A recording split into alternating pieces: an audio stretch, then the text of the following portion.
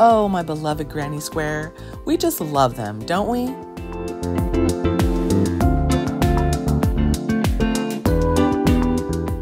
I personally have a major thing for Granny Squares, and I always have.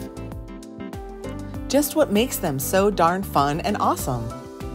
Today I'll throw out a few ideas I have on the subject, and at the end of this video I have a great list I found in this 70s Granny Square book from my extensive library, so that will be fun. But mostly I'll be making my beautiful earthy rainbow Granny Square poncho. I love how it turned out.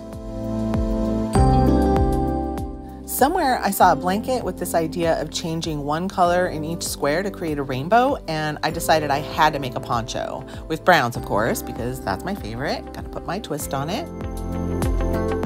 First, I'll show you exactly how I planned my design and how I estimated how much yarn to buy and all that. Then we'll make approximately 1 million squares, and I will show you a couple tricks there as well. Then I'll join them up and finish my dream poncho.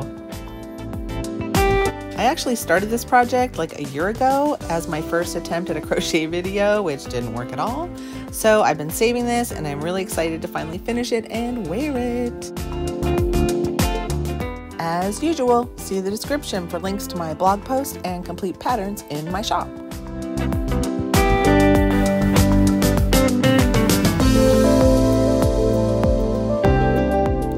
Okay, for this project, it's pretty much the best project you can do because all you need is yarn and a hook.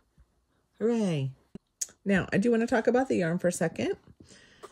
I chose to use Caron Simply Soft, and the reason why I chose this yarn, and this was actually my first time using it, but I wanted something that was inexpensive because I knew I needed a lot of it, but also soft on the skin. So I was really looking for like a deal more than a, the quality of fibers, So this was on sale. I bought some. I liked the colors. That's mostly why I went with it, I think. And it was on sale. This is 6 ounces. I know it was under $4 a skein, probably $3.50 a skein or something on sale, a good Joann sale. I liked it so much when I received it, I ordered some more while it was still on sale because I really liked it. So yeah, I like it. And just talking about the colors, just real quick on why I picked the colors I picked. So I'm going to talk more about my design and how much I needed and all that kind of stuff. But I wanted to do a rainbow, but I didn't want to do like a standard crayon rainbow because I just don't. I wanted to pick colors that I wear. So a darker orange and then a very pale like maize color because I can't stand yellow. And so it's the one I could stand. So I didn't really look at necessarily how the colors went together, although I think they're fine. I mostly just wanted it to match my clothes. The blue, this is pretty much my favorite color. And I went with like a dark burgundy kind of red because I'm not a big fan of red. And the one that bugs me the most is the green because it's so minty. But it was kind of the best green I could find of what they had. And it does kind of match some of the colors I wear. And when you mix them with the other colors, it's not so bad. But that's probably the one that bugs me the most, that green. And then in the square you saw it. It's mostly brown and then some cream. This cream color, which is, I don't know. I don't really give you the names of stuff, do I? Oh, whatever. Bone. So those are the colors I went with, and that is why. It's a number 4 medium, but you know how that goes. There's a big difference between something like this that's super soft, is thinner than say the Super Saver stuff I use for my beer can hats, which this one has a recommended hook of, I think, H, which is actually what I was going to use because I made this a long time ago. I forgot which hook I used. So I used the H and it ended up being too big, which is fine. It's squishy. It's a little stretchy. It definitely will give you a bigger square than the G, right? And normally I probably would have gone with that just because it's efficient, to make a slightly bigger square, and I don't mind it squishy. However, for this particular project, I didn't want it to stretch out of shape because you put this big of a piece of clothing, it's heavy, it's going to pull a lot anyway. So I wanted this. Now this is much tighter. This is just one hook difference, right? But it is, you can feel the firmer, it's still squishy, but it's firmer. It's not as stretchy. It's going to keep its shape better than this one would. It's just a personal preference. I'm not saying one's right or wrong, but for this project, this is the choice that I made, was to go smaller. So you'll see later in the video the moment when I realize I used the wrong size hook. Now, I was going to mention also that I do like this yarn. However, I have had a lot of trouble with it splitting, if that's something that irritates you. I'm not really sure if a bigger hook helps, maybe. And maybe the fact that I'm using such a small hook, it does catch up a lot. But if that really bothers you, you might want to go with something else. I don't know. If you have a favorite yarn that you think is like cheap and soft, let us know in the comments. I'd love to know your input. And in the next part, I will talk about how many of each color I needed according to my calculations. I'll show you how to use a Word or document just to make up a little chart to figure out your placement, how much yarn you're going to need, yada, yada, yada. One other thing I wanted to mention as we go along here is you will see cat fur. Okay, please relax. You'll be all right. I spent a lot of time making things for sale, and now that I don't, I really don't worry about cat fur anymore, and it's just a liberating feeling. And so I try to pick it off, but I'm not going to be uptight about it, and I trust you won't either, because, you know, life is so much more. If you can deal with these crappy ass nails, you can deal with a little cat fur. All right. This is just life at Becky's house. Okay, here is my setup that I did in Word to figure out the placement of my squares and how many I would need and everything. So this is the back here, B for back and F for front. I made a square and then I weighed the square. So down here, this is 1 square equals 60 groupings, which is, you know, the granny square little groupings of 3, and a whole square is a 1/2 ounce. And then I broke it down into proportions of cream color, brown, and then the main color. And that was like, you know, an estimate, so I could estimate how much to buy. So what I came up with was about right. It basically just took I had to get 1 each of the different colors, and that was plenty, but on average about 2 ounces altogether. And then the cream color, I needed 6 ounces, which I think I used a little less than that, but that was a good estimate. And then the brown also, that was about right. So that worked out pretty good. I inserted a table, and then I colored it, obviously, but let me just show you real quickly how I did that. I made like 10 of these, by the way. I changed it a million times to where I had like the design continuing through the back and everything. But in the end, I realized I didn't have to be that much of a nerd. I tend to make things more complicated than it really needs to be. Hey, quit that. So yeah, that's me. And at some point I said, Becky, simplify. What do you want the front to look like? And I just didn't want them to match exactly at the shoulder. I didn't want them to be, you know, matching up that way. So I moved the rows down 1. Right, here's the neck. Also, these are 5 inches, so that makes this 20 inches from the neck to the shoulder, which was good for me. So you know, that's a factor as well. How big are your squares, and then how wide do you want your dealie to be? You know, and that's how you can gauge how many squares you need, you know, by the length.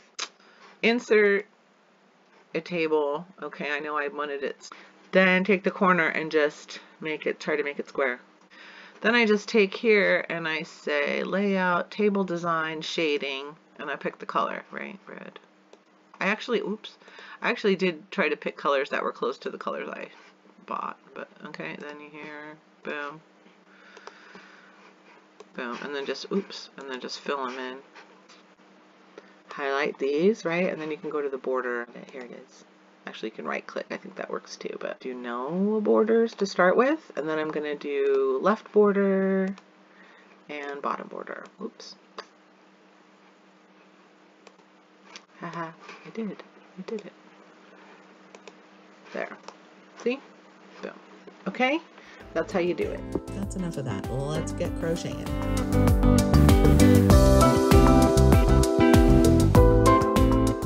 Okay, this to my mind is the classic pattern for a granny square. We start with a chain 4 loop, and then I'm going to show you the invisible join. Maybe you're doing it already, where we single crochet into the ring, and then I do a little maneuver, single crocheting from behind into that first single and kind of keep it loose, and that's going to look like a double.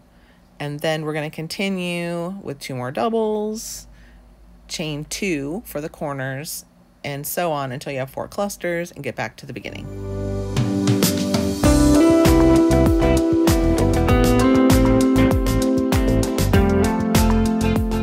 Now to stay in the corner, when I get to the joining part, I'm going to chain 1 and then work a single into that first double.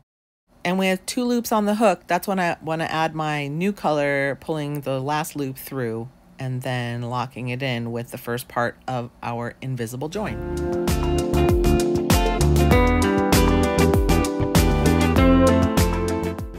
I'll also try to show you how I weave in my ends as I go.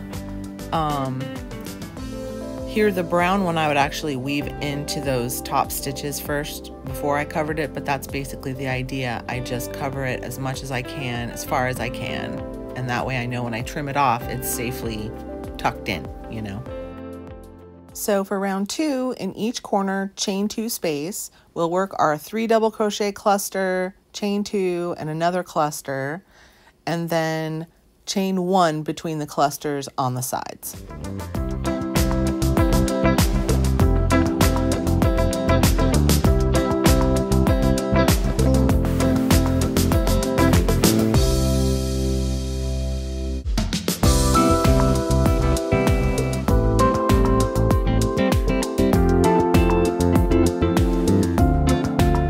Now, when I have only 1 round until I want to continue this color, I like to carry it through if I can. I just try to work around the colored thread just enough so it's higher up for when I need it for the next round.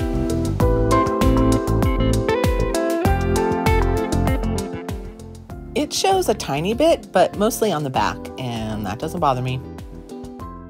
Round 3 is continued the same way, working 2 clusters into the corner spaces with 2 chains between, and 1 cluster into the side spaces with 1 chain between, and so on for the rest of the rounds.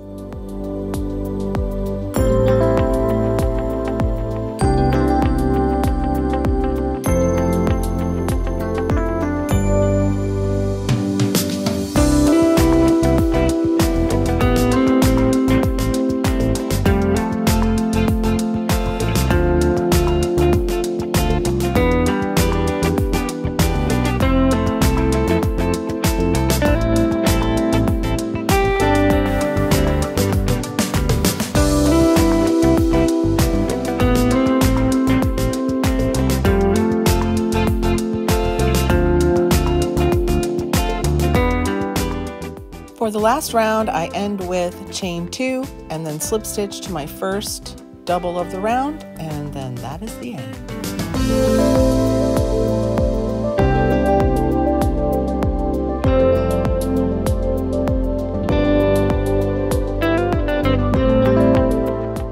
Now we'll just repeat that about 1,000,000 times, or rather 64 times.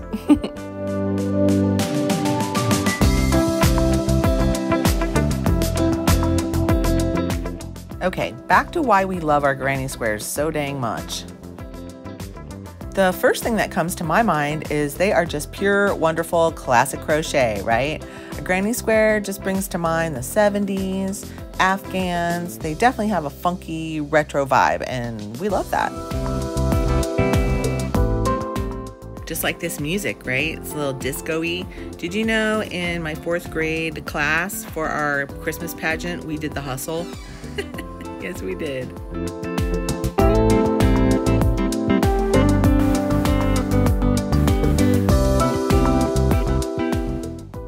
The second thing we love about granny squares is they are so much fun to make, right?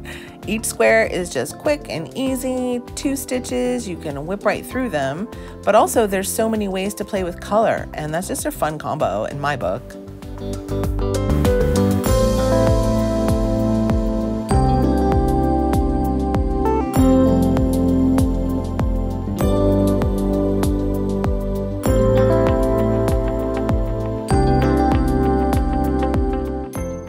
next on my little list here is that granny squares are so fun to fit into different shapes and designs. It's like a crochet nerd puzzle, which is why I bought this vintage book, as I recall, to learn how to make them into sweaters, hats, slippers, and whatnot. Options are endless, really.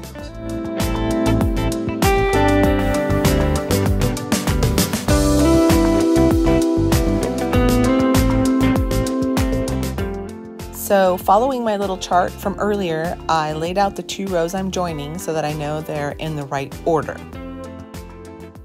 I'm using this single crochet join that goes through just 1 loop of each stitch, so it's kind of recessed between the squares a little bit. It gives a ridge, but not like a huge ridge, you know.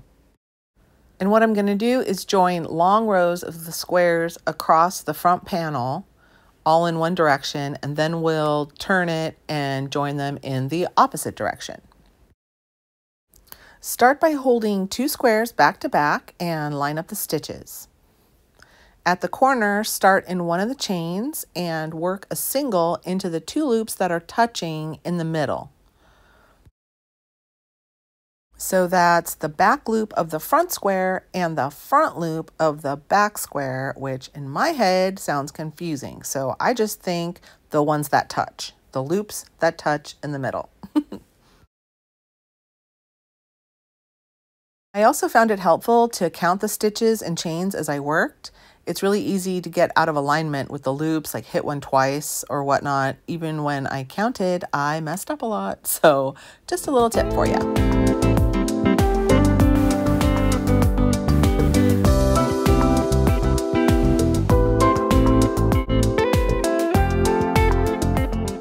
Another reason we love granny squares is they are just cute as a button. I mean, look how adorable they are, right? I can't explain it. It just is true. I don't know.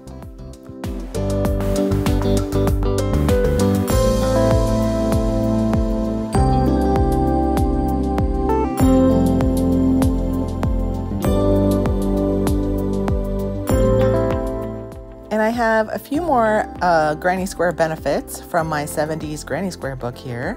By the way, this is not my fun surprise list. Okay, that's still coming. One thing they say is they're portable. That's true. Yep. Thrifty, since you can use scraps of yarn. Correct. And like I said earlier, here's my favorite quote from the book that I totally agree with. Quote, "A stack of granny squares can be shuffled and reshuffled until the arrangement satisfies your most demanding sense of design and color," end quote. Oh, hell yes, that's what I'm talking about, okay? Some high design going on here right now. I just love 70s craft books so much. Someday I'll do a video about my vintage craft library and why I think they're the best craft books you can buy. Okay, now I'm starting to join everything the other way. And when we get to the joint, I'll show you what I did there.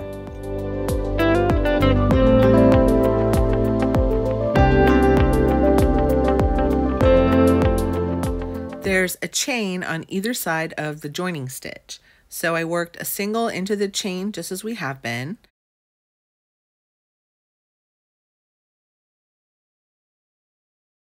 And then into the joint stitch, I did a slip stitch, and then single into the next chain, and then continue.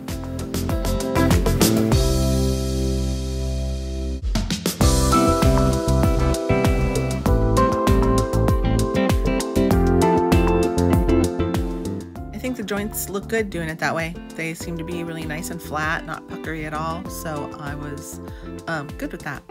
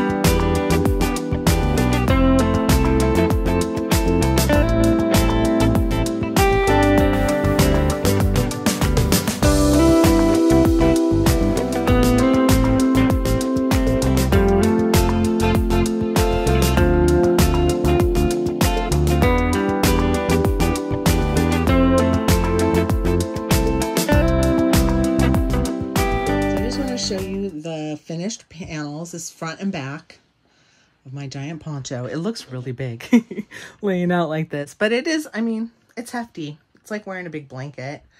And I am tall. I am 5'10", so my arms are long. This comes about to my elbows, I think, but I really like it. I like the way the seams are looking. I do think they're going to mellow out a little as they stretch and stuff. They'll settle more into the groove, you know. You could steam it maybe, like don't press it, but just pass an iron over it with some steam and just enough to get it warm and wet and squish it down a little bit. I'm not really a blocking kind of girl. I'm not going to be blocking anything. I just don't do that. I'm lazy. That's it. I really love it. Have I mentioned that I really like it? I love it, which is good because it's taking a really long time. I thought I was just going to bust out this video for you. No, it's taking, well, I already have the squares made. Yeah, it's taken a lot, but I'm enjoying it. It's really fun, something different. And, I'm definitely going to wear this. I'm excited to wear it. Okay, so next, shoulders, seams, and then that part will be done. And then I'm going to single around the edges just to finish up the edges nice. Woohoo, rainbows. One thing I was going to say too is if you've been following along with how I've been hiding my yarn ends as I go, when I finish one of my squares, I have one string for each square to work in. When I get finished with a square, I know every single one of these can be trimmed off because I know I've woven them in enough. The rest of the ends, the one per square, I just worked into the joining stitches, and that's how I do it. That's how you don't go crazy. I mean, it's a little more tedious working through it, but it's so much worth it at the end, you know?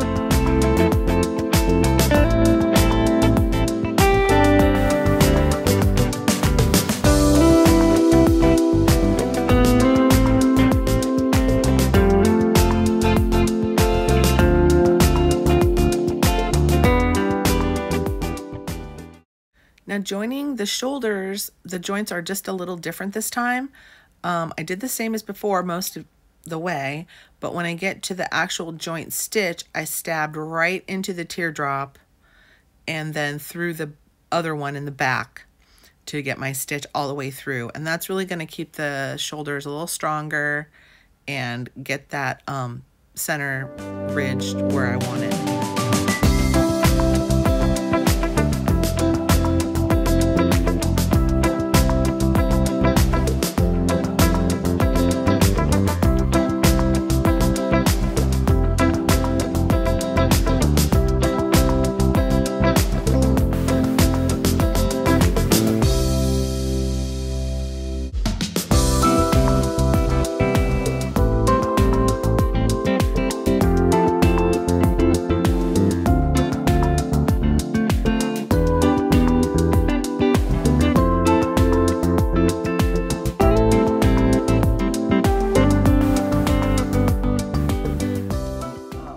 So I'm gonna start doing the edges here, so I just wanted to show you. It's a little too big. It's falling off of my shoulders.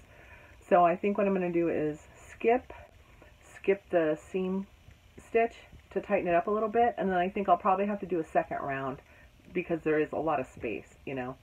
So I'll probably do a second round just to give it a little more edge, and if I want to tighten it up anymore, I can do that. I like it. I love it. I just can see myself wearing this around the campfire in the summertime, and I probably am way too excited about this, but I've never made myself a granny square poncho, believe it or not, and it's so soft. Okay, I'm getting ready to start my edge around the neck. I just realized I don't need to go into the back loops or whatever of this to do the edges. I can do it normal. It'll be great. So I'm gonna start in this chain space, and then I'm gonna do a single together into the joint stitch and then through both, and that's kind of how I do it in my beer can hats too. It turns the seam a little bit this way and incorporates it, but I'm also skipping it, and then space.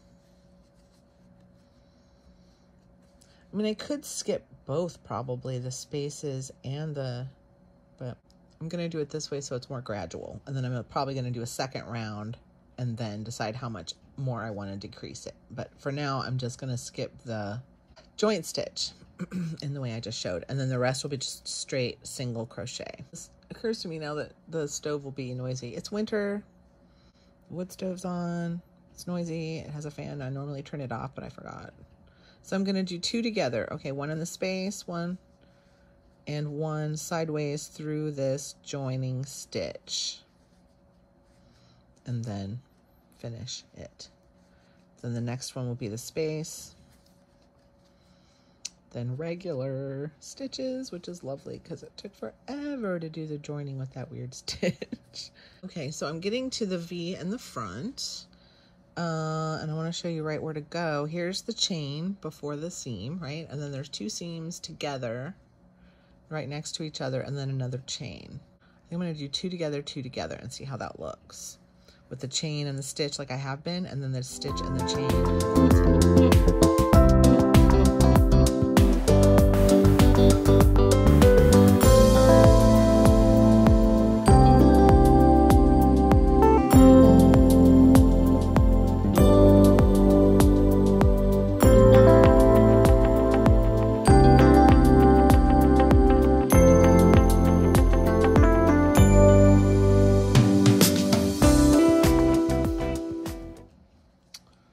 Oh, I think that looks good. Tight together. I don't think it looks weird or anything, puckery or anything. Okay, now I'll carry on. I'm doing my second round here, and what I decided to do was a double crochet just to make it thicker on the top, because I really did need a little more space because it was still falling off. So what I decided to do was only decrease at the shoulders and then the V-neck points. Coming up. So these are the 2 that I decreased on. Oh, 2 on this side, 2 on this side. That'll play.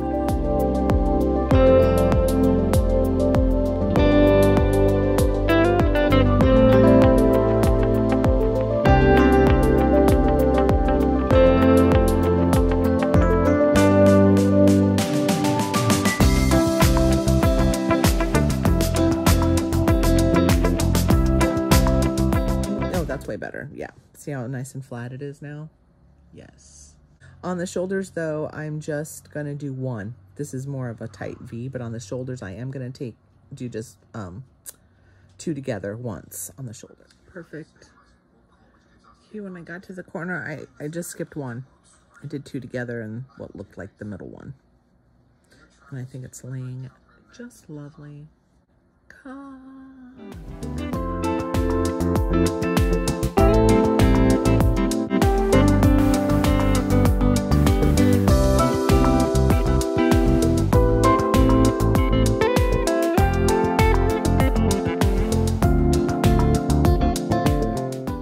And as promised, 50 ideas for using granny squares. Go!